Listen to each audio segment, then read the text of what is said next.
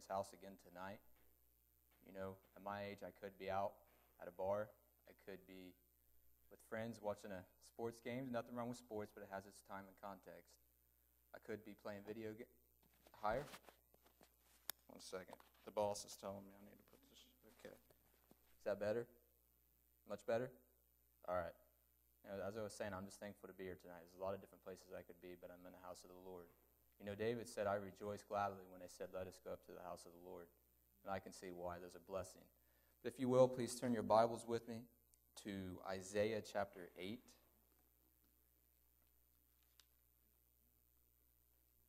If you're there, just please say amen.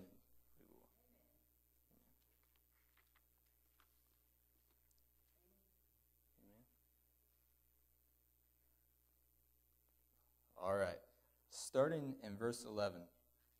For the Lord spake thus to me with a strong hand, and instructed me that I should not walk in the way of this people, saying, Say ye not a confederacy to all them to whom this people shall say a confederacy. Neither fear ye their fear, nor be afraid. Sanctify the Lord of hosts himself, and let him be your fear, and let him be your dread. And he shall be for a sanctuary, but for a stone of stumbling, and for a rock of offense to both the houses of Israel, for a gin, which means trap, and a snare to the inhabitants of Jerusalem. Heavenly Father, God, I pray, Lord, at the short period of time we are here gathered tonight, God, that you would just bless this word. Let every word be spoken truthfully, God, and may nothing be taken out of context or against your will. God, put the word into our hearts. Help us to remember it and help us to apply it, God. Help us to be the best Christians we can be. In the name of Jesus Christ, amen. I want to give some background information about this passage. Isaiah was a prophet to the southern kingdom. Israel at one point split into two different nations. They had a civil war, kind of like we did, except for it actually succeeded, and there was two kingdoms. There was the northern kingdom and the southern kingdom. Now, the northern kingdom was bad from the start. Pretty much every king of the northern kingdom was wicked and done evil in the sight of the Lord. That's what the Bible says. Judah was so-and-so. Sometimes Judah had a good king, sometimes they didn't. But the problem that the Israelites, both the north and the south, fell into was idolatry worship. They followed the gods of the people around them. And so God would send prophets to these people, some to the northern kingdom, some to the southern kingdom. And they would basically tell them, hey, you guys are sinning, you're on your way to hell, you need to turn back to God. Now, sometimes they would listen, and other times they would simply kill the prophets. In fact, if you know the New Testament scripture that says, and some were sawn asunder, it's very probable that that was a reference to Isaiah. It's not written down in the Bible, but tradition is that Manasseh, which was Hezekiah's son, had Isaiah literally cut in half. That was how Isaiah died. Not necessarily written down in the Bible, but that gives you some context for how that was. But anyway, Isaiah was a prophet who had a lot to say about how the people were living at this time. Now, these people were going to, we'll just say buildings, but they were going to temples, and they were serving gods by having sexual intercourse outside of marriage. There was harlots, prostitutes everywhere. They would steal each other's land by simply removing land markers. Let's say Katie and I lived side by side, and we had a stone that said, this is my part, this is Katie's. Well, I could over time slowly push it back further and further without Katie noticing, and that was a way of stealing land. The rich would actually buy out people's land, which in fact was against what the law had said. The law was the people keep their heritage. God didn't want all this mingling and someone getting huge. Well, they did that anyway. They were basically almost every sin you can imagine they were committing at this time. It sounds a lot like our country today, if you ask me. I mean, turn on the TV. I was watching a video the other day. I can't go into specifics. I had to turn it off. I couldn't handle it. I was watching a video where they were just openly talking about astrology.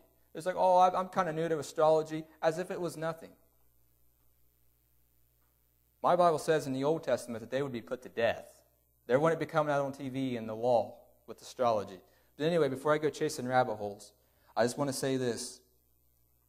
Isaiah was going at a hard time in Israel's point. This was the southern kingdom of Judah. They were about 100 to 200 years away from Babylonian captivity. And the Assyrians were very close to destroying the northern kingdom. So everybody was terrified. The northern kingdom everybody was terrified because Assyria was not only was Assyria a very powerful empire, but they were brutal. The Assyrians would flay people, which means skin people. They would cut off people's skin, and people would live for a few days until they died of either shock, hypothermia, or infection. So the Assyrians were very brutal. They would literally cut open pregnant women and take the babies out of them. They were brutal. Not only were they powerful, they were brutally powerful. And so there was a lot to fear at this time, especially for Isaiah, who was probably somewhat scared that the Assyrians would come into Judah and take over Judah and do to them whatever they do to everyone else. But not only that, but Isaiah was a man who told the Judeans and told the people living in the southern kingdom, hey, we are far from what God told us to be. Instead of following the law, instead of doing the feast that we were supposed to, they had perverted everything. In fact, the Bible says in the earlier of Isaiah that God said this, I hate their new moons. I hate their feast. Why? Because they were celebrating them vainly. That sounds a lot like Christmas to me. We celebrate Christmas every year, don't we? You see on little postcards, for unto us a child is born. How many people have accepted that child? I want you to know that if you are walking in sin, God hates even your prayers. It's the truth. It's what the Bible says. But Isaiah had a lot to fear. But listen to what God said to him. He said, say ye not a confederacy to all them to whom this people shall say a confederacy. Neither fear ye their fear, nor be afraid. Sanctify or set apart the Lord, regard him as holy. And let him be your fear, and let him be your dread. In other words, Isaiah, I'm telling you exactly what to say. Now you go to these people and you tell them what the Lord says, and you fear God. Let him be your dread. And that hit me one time because I was listening the other day to a man he does a Bible commentary. He does an audio Bible commentary. It's pretty good. It's pretty good. His name is Michael Murat, in case anyone's interested. Very good Bible teacher, I will say that. But he was reading this passage, and it was literally like God, for a moment in time, stopped him and just took over that man's body and told me exactly what he said. And I'll tell you, this is what I got from God. He said, Derrick, if you're going to be a preacher, your job isn't to make people like you. Your job isn't to water down the Word of God. Your job is to tell them exactly what the Word of the Lord says. And if they don't agree with it, they can't take it up with you. They can't take it up with Dave J. John, Jamie Fortner, or Charlie Bowden. They can take it up to the God who wrote it. If you believe the Bible is God's Word, then you take it up with God if you don't like it. And I felt God said, listen, young preacher, you are responsible. If I tell you to preach my word, you preach my word, and if people don't like you, oh well. And you know what I learned? When I first started to really study the Bible, I would talk to people, and I talk to people who don't necessarily believe in God, and we bring in science. I'm for science. I believe science is a good thing. It doesn't disprove God. Not real science. Science has nothing to do, in a sense, with God, if it's done properly. However, I was probably somewhat more lenient on the scriptures I was sharing. And you know what I learned? That if I water down the Word of God, you end up in a worse position than before. You want to know why? Because you know what I learned, Brother Dave? If someone doesn't want to serve the Lord, they're not going to serve the Lord, no matter how you do it. So not only are they still unsaved, but two, you look like a fool, and now you got some apologizing to do to God. So I felt like God was saying, young preacher, you tell them the word of the Lord. Just as he said to Isaiah, neither fear ye their fear. And another way that can be taken, there's one or two ways this verse can be taken. One way is neither fear ye their fear, saying don't be scared of what they're scared of. Some versions will say that. Other versions say this, don't be scared of their threats, and don't be afraid.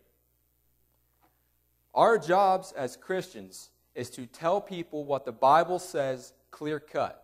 There is no sugarcoating it. There is no watering it down. My Bible says that the word of the Lord is sure. And if something's sure, it means it will stand forever. And if you don't believe me, read in the book of Revelations where it says, heaven and earth shall pass away, but my word shall not. God's word isn't going to change. And in fact, I think in a world that's constantly changing, where you have a new iPhone almost every 8 months, you can't even have one, you can't even enjoy something for a year before something new's out, the Bible's really the only thing we have that doesn't change.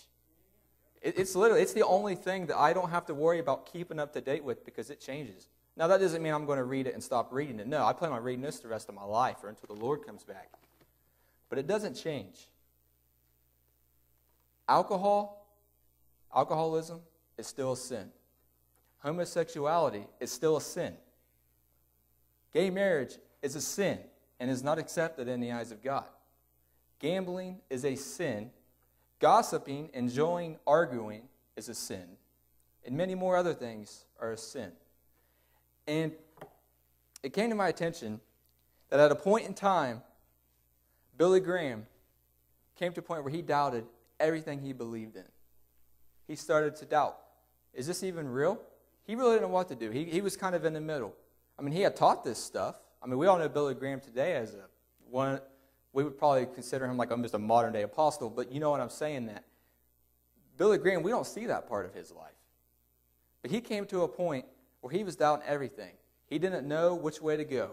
Do I believe? Do I not believe? But it said he was sitting down near a tree or a tree stump. I don't remember the exact detail. But he just had his Bible laying there. You know what he said, Dave? He started to say, because the Bible says. Because the Bible says. Because the Bible says. And I want to tell you that there are many things that we need to stand on as Christians because the Bible says. And I think we need a few good men in Congress who will say, this is the way we're going to do it because the Bible says.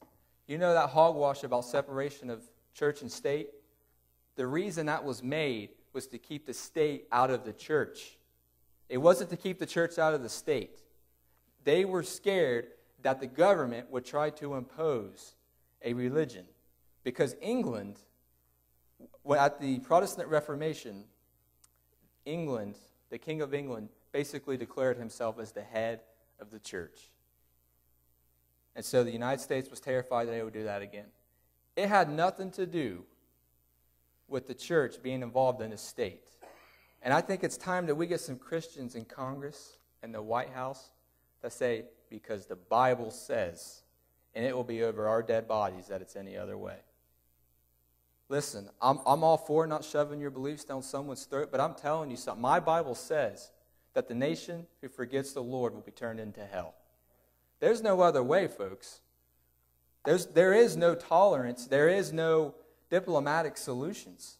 I want you to know, if America does not put God at the top, as its lead, this nation's going to fade. This nation's going to fade like a flower. You know, Assyria itself, who came into the northern kingdom, Assyria itself ended up losing to the Babylonians. Think about that. If you go and you study the northern kingdom, if you ever heard of the King Ahab was probably the most wicked king that the northern kingdom ever had. Ahab was the husband of Jezebel. I'm sure you know the name Jezebel. That right there ought to tell you something's wrong. If you study that, under Ahab, the northern kingdom was doing well. Economically, they were doing good. They were prosperous. All the physical indicators that this country is doing well was there. But you know what? Spiritually, there wasn't even life. And you know what happened? That country was taken over. Assyria came in, killed them, destroyed them, and there never has been a northern kingdom since. We kind of see the rise of Samaria, where the Samaritans come from, where they started to have relations with some of the Assyrians, the resettlers. But they never were coming back. And I'm telling you, I honestly believe that America is on that path today. Because the Bible says the nation who forgets the Lord will be turned into hell. However, the Bible also says, blessed is the nation whose God is the Lord. At one point in time, I believe America honestly had it. Listen, I support our military. I love this country. But I think a lot of the reasons America got as good as it did was because there were a few good men praying for this nation. By all means, we do have to prepare for war. David himself. In fact, one of the Psalms, it's very possible that one of the Psalms was written as a military cadence. You know how our armies, our boys now that have this cadence as they're marching? It's very possible that one of those Psalms was made and used in military training. They would sing that as they were doing. But David said this, some trust in horses, some trust in chariots, some trust in bows, but we trust in the Lord.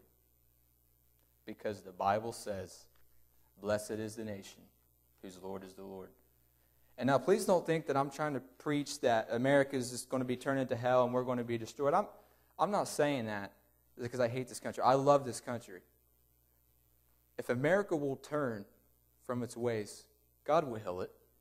God will bless it. And in a similar sense, we as Christians need to turn to God. It's also an individual thing. This isn't just a national issue. This is a personal, individual problem. The number one issue with America isn't jobs. It isn't military. The number one issue with America is me. Everyone has a me problem. But you know what, Dave? The Bible says to love the Lord thy God with all thy heart, soul, might, strength. And the second commandment, to love your neighbor as yourself. That right there would solve America's problem.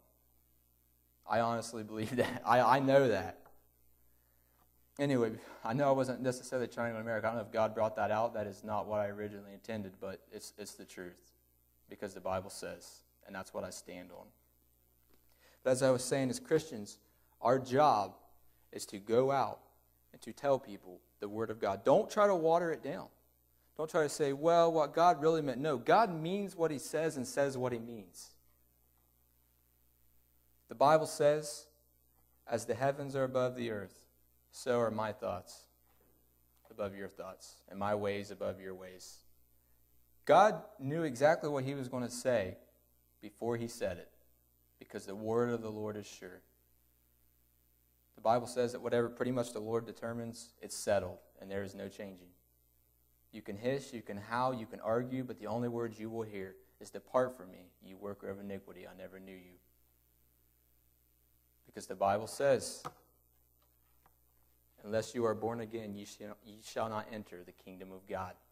Yes, that means there is a spiritual kingdom in our hearts, but there's also a physical kingdom coming.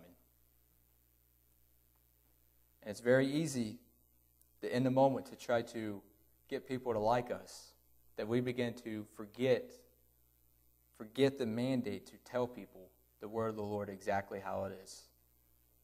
It's so easy to get caught up in this whole modern day apologetics. If you ever heard of Christian apologetics, basically what it is, it's basically trying to take reason and apply it to faith. I like that.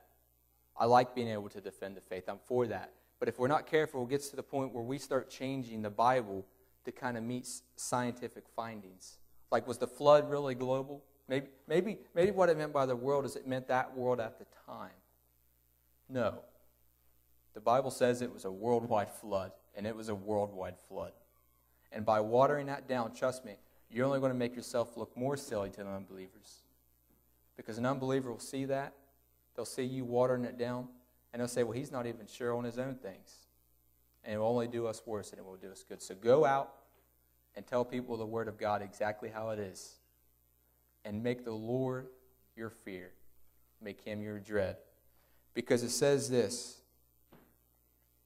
and He shall be for a sanctuary. A sanctuary is a safe haven. That's a safe place. I honestly think that at one point in time America had a sanctuary because we were with God. And that's why we were how we were. Don't get me wrong, rainy days come. Wars come. But God brought us through it. Look at our history. Look at World War I. Look at World War II. That's terrifying times in history. If you really study that, World War II is terrifying.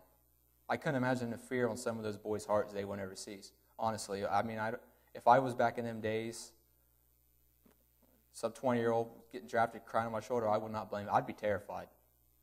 But look, God brought us through. And I believe that was because there were some good men who honestly, truly served the Lord, prayed. Yes, we had to prepare for war. Yes, we had to do certain things. But we remembered the Lord. Where's God at? Where's God at now? Has God moved or have we moved? We have. We're the problem.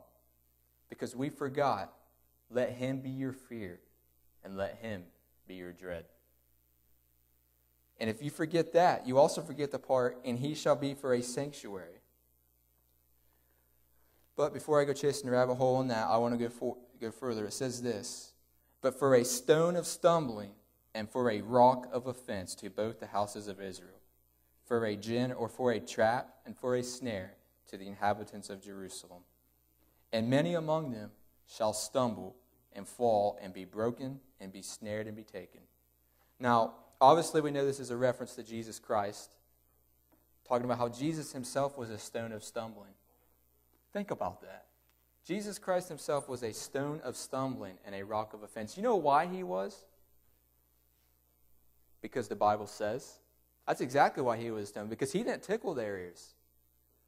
Some of those scribes knew. A scribe is someone who writes down stuff, records stuff. So you know what that tells me? Some of those scribes would be rewriting the Old Testament. Think about that. They rewrote the Old Testament. That was their job. Yet they rejected Christ.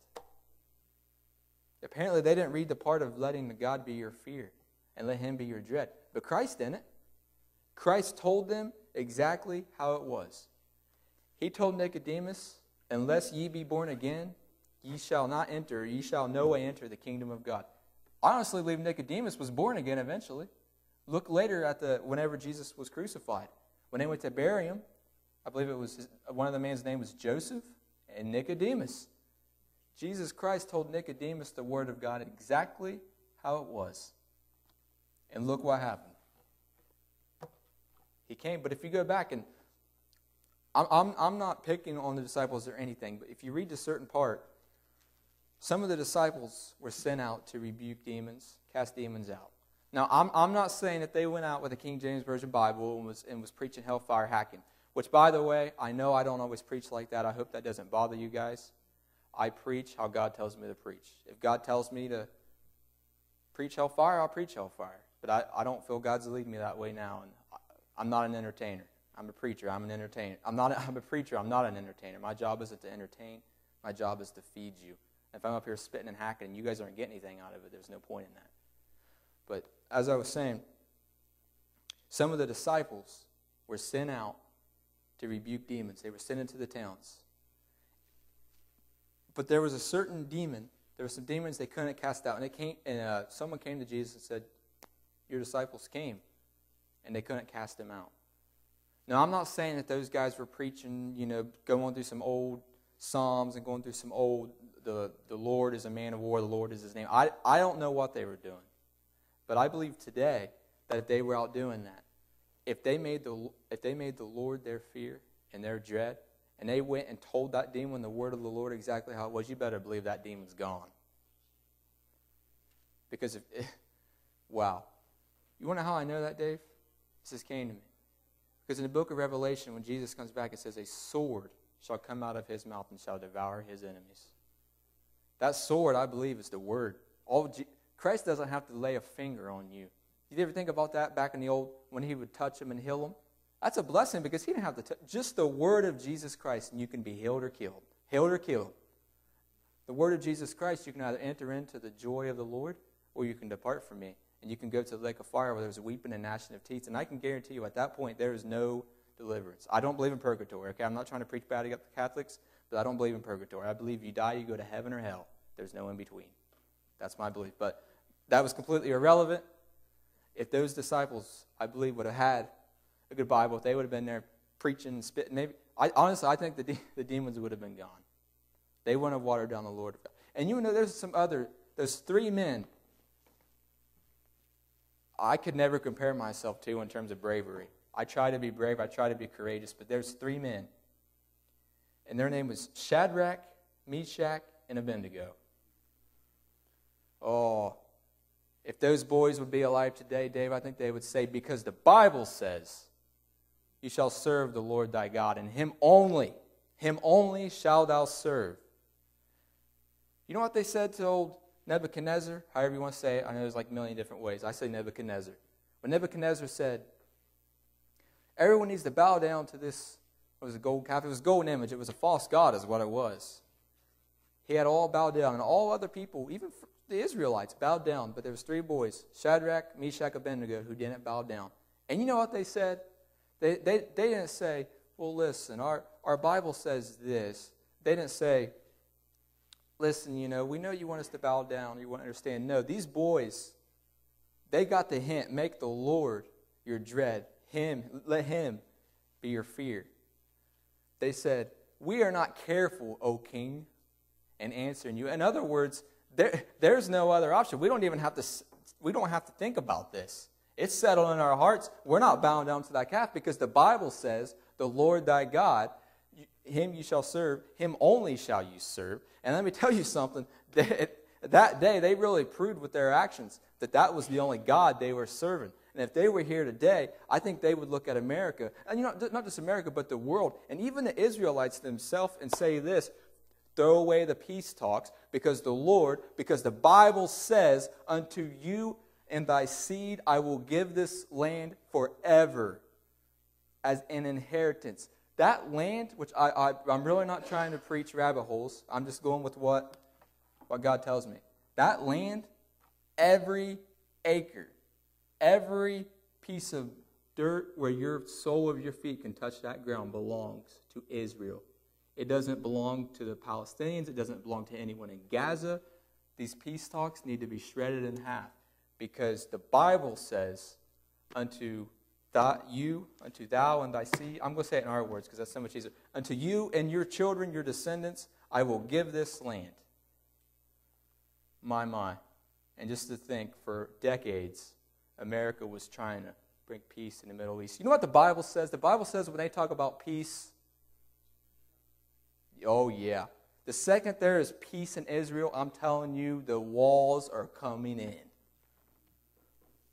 If I'm alive to see peace in Israel, I'm getting ready for the rapture. I mean, that's the way I see it. I'm going to be out in the street corners saying, people, you need to repent, for the kingdom of God is at hand. Because the second they have peace deal in Israel, it's over, folks. That land belongs to Israel. And they fought for it before. But they won't fight for it now. Because the UN condemns them on everything. I think, and I'm not trying to, I respect Israel. I never want to talk bad about Israel. But I think Israel needs to remember, the Bible says, make the Lord your fear, the Lord your dread. God would destroy any enemy that stood against Israel if they would turn to Him with their whole hearts. You know how I know that? Because the Bible tells me of many examples. You ever study about King Og of Bashan? I bet all your life you were told that Goliath was the tallest man in the Bible. No. Study King Og of Bashan. He was maybe about 11 to 12 feet tall. Goliath was 9'9". The Bible says the Israelites utterly, and I'm not talking about partially, we're talking about utterly. Can you guys hear, by the way? Okay. The Israelites utterly destroyed King Og of Bashan. If someone came through that door 11, 12 feet tall, I'm out of this door. That's terrifying. That is terrifying. I mean, I love tall people. I like watching play basketball, but 12 feet tall, forget about it. I don't want to watch him. I don't want to watch him anywhere. I'm out of this place. They utterly destroyed them. Why? Blessed is the nation whose God is the Lord. There's not a single enemy or foe that can stand against God. And if Israel today, and I know I'm all over the place with this because there's so many applications to this passage. If Israel would make God their fear, and it would make the Lord, Yahweh, and the King James Version, when that says Lord, God, when that's capitalized, L-O-R-D, the actual word is Yahweh. And to the Jews, that's the name. You don't say Yahweh. I'm sure you heard your song. I'm sure you heard them say Yahweh. To the Jews, you don't say that name. That's the name because it's so holy. But if they would make Yahweh, the God of Israel, the God of Abraham, and there's a lot of significance in the God of Abraham, because God is the God of the living. When you say God of Abraham, you're not talking about a past tense. Abraham's alive.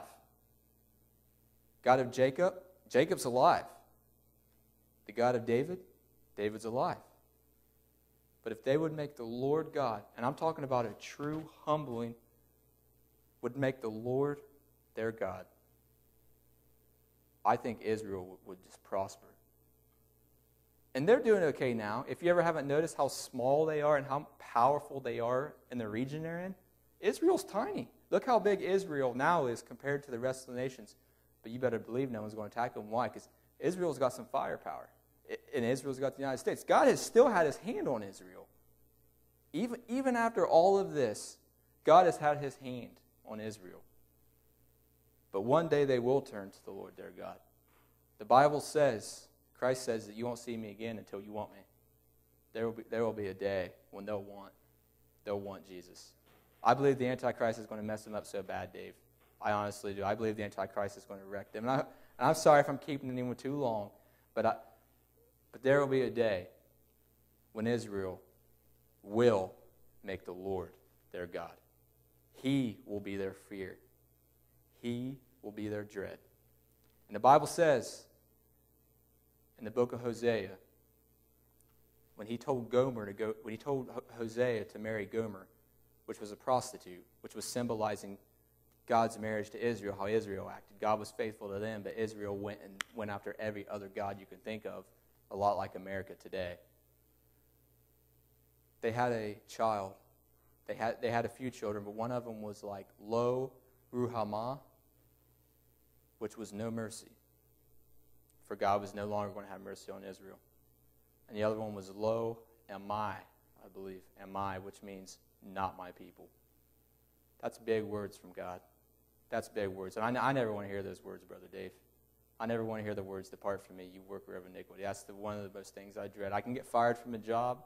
I can get kicked out of Puritan. I could be never allowed to preach anywhere. But those are some words I don't ever want to hear in my life. Well, I guess ever. But if you go on, God says, and in that day, to whom it was said, no mercy will be shown. To them they said, you are not my people. They will say, you are my God. No, they will say, God will say, I am. You are my people. And they will say, you are our God. So the day will come when Israel, and not just Israel, but the whole church as a whole, will want Jesus.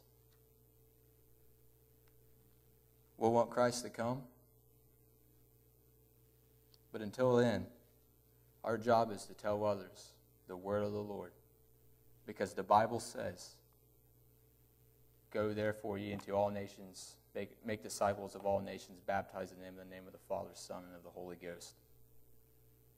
And just as Nicodemus wasn't won over with Christ, saying, well, the book of Isaiah says this, but, our latest archaeological findings. No. Jesus told him plainly, unless you are born again, you shall not enter the kingdom of God. Later on, Nicodemus, when Jesus' body, when it was time to be buried, Nicodemus was one of the men who helped. Could you imagine burying a dead body? At first, that sounds awful, but burying the body of God in the flesh, in a sense, that's an honor.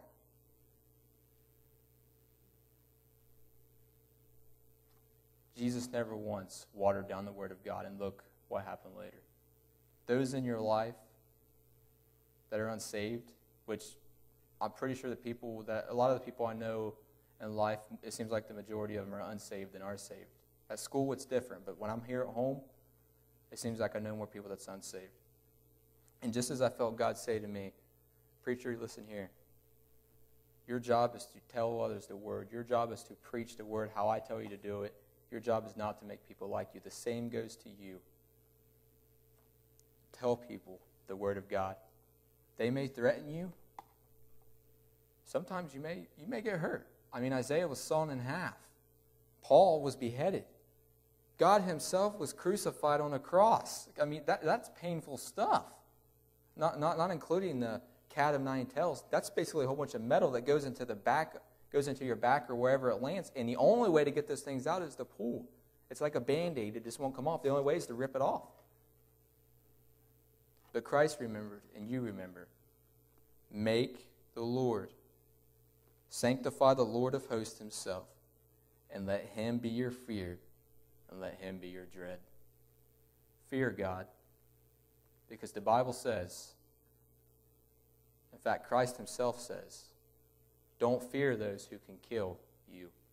You can't do anything after, but fear the one who, after he has killed you, can kill your soul in hell.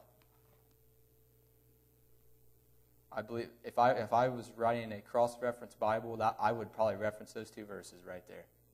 Fear, let him be your fear, let him be your dread, and those verses. So I just want to encourage you as you go out this week and whatever you do. Fear God in all that you do. When you work as if Jesus Christ himself is your co-worker. Work as if Jesus Christ himself is your manager, your boss. When you have the opportunity to tell others about Jesus, tell them exactly how it is. I'm not saying you got to go and say, you're going to hell. Okay, God does not enjoy sending people to hell. I never ever want to preach like that as if now, God will send people to hell. I've heard it said people send themselves to hell. No, God will send people to hell. If you reject him, God will send you to hell. I want that to be very clear. In fact, it talks about the Lord himself saying, it talks about the Lord separating the sheep from the wolves. To one he says, enter in. To the joys of the Lord. To the other he says, depart from me, you workers of iniquity. I'm telling you, they will be carried away with us weeping and gnashing of teeth. God will send you to hell. I want to be very clear on that.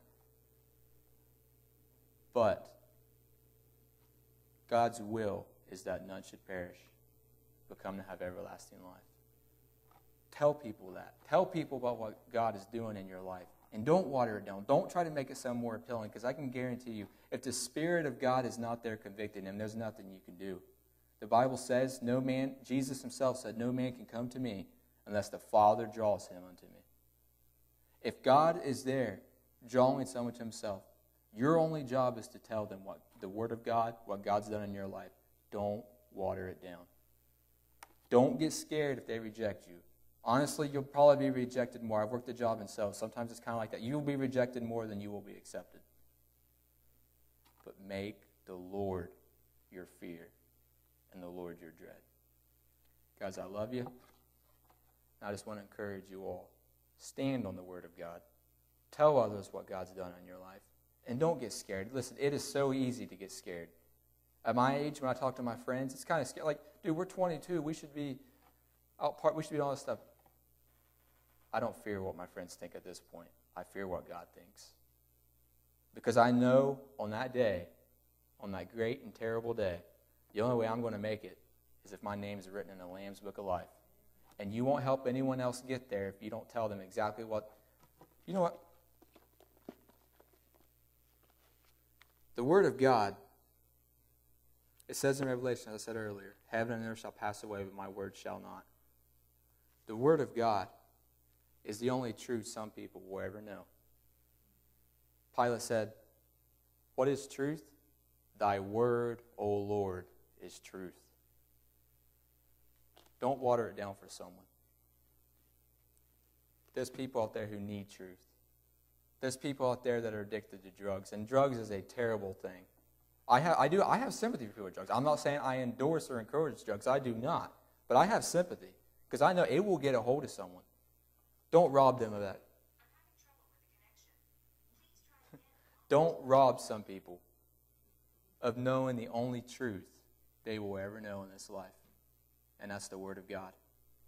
Don't be scared what they think. It's better for them to be mad at you and make it to heaven than for them to be your best friend and burn in hell. And what's the second greatest commandment Jesus says? Love your neighbor as yourself. Not it says love thy neighbor as yourself, but love your neighbor as you love yourself. If you love yourself enough to read the Word of God and take it as it is, love your neighbor enough to tell them the truth and exactly what it says. Because if you love your neighbor, you'll want them to go to heaven. And I'm telling you, the best way to do it is to tell them the truth. Tell them about Jesus. Tell them nothing else. Tell them about Jesus. I want to pray for you as we close. I hope someone got something out of this tonight. I really do. I really do. Sometimes, I feel like, in my mind I'll have this hellfire revival preaching, and then I come up and it's kind of slow and gentle. But I preach the way the Lord tells me to preach. There may be days I'll be up here bobbing preaching hellfire. But here's the thing. I'm not an entertainer. I'm called to preach the word of God and nothing but. Paul says, I will know nothing among you save Christ and him crucified. And that's all I want to tell people. I don't want to be up here hacking and preaching, get a whole bunch of friends and tell them how my ministry and how God's just doing great things in my life, and I'm just so thankful. Yes, it's an honor to be here. My job is to tell you the word of the Lord. And so I hope someone, even if it's just me, I hope someone got something out of this tonight. Because the word of God is truth, and the word of the Lord is sure. His testimonies, they're settled forever. Tell others that. Tell them the truth. Stand on truth. Don't water it down. Be honest. And if they hate you, just remember they killed the prophets and killed Jesus Christ himself. Dave, would you like to come up? We're going to get a song or just pray. Whatever you guys would like to do, whatever the Spirit leads.